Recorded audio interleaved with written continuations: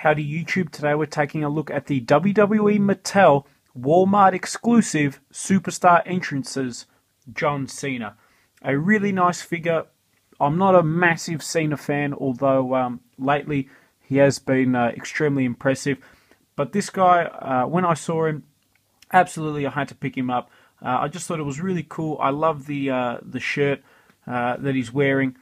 This time last year, John Cena obviously having this attire around Elimination Chamber, WrestleMania, when he was going into the feud with Bray Wyatt. A really great looking figure. Awesome John Cena face scan from the looks of it in the packaging. Nice shot obviously in the top left of John Cena. Very excited to get this guy opened up.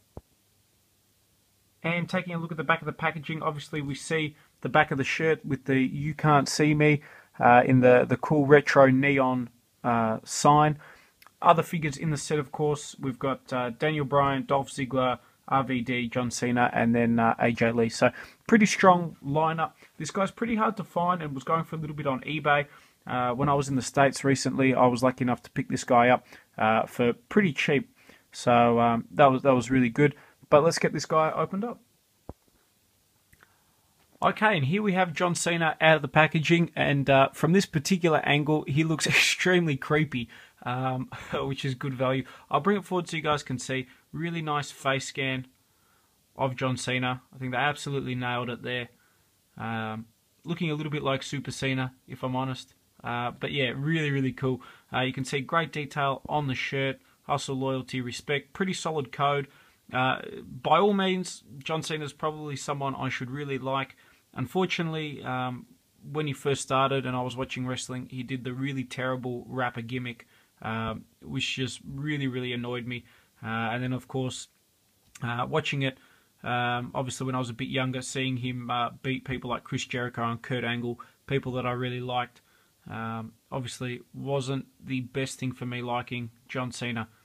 And Edge, actually. I was a huge Edge fan, and they had some fantastic matches. Obviously, some nice detail on the back of the shirt as well.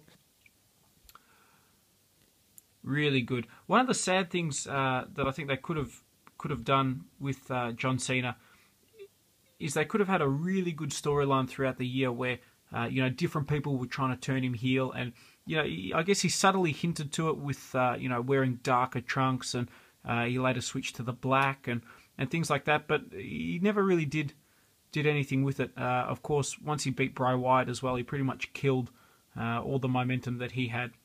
And even now, I don't think Bray Wyatt's actually recovered. What's interesting about the figure is he's got this interesting knee joint. It's slightly lower than the other figures, but it's almost like a double knee. It feels really weird to actually bend. But nice detail, really great job. In terms of articulation, he's got obviously ball-jointed head, ball-jointed arms, your standard Mattel basic articulation, swivel at the knee, and then any movement in the...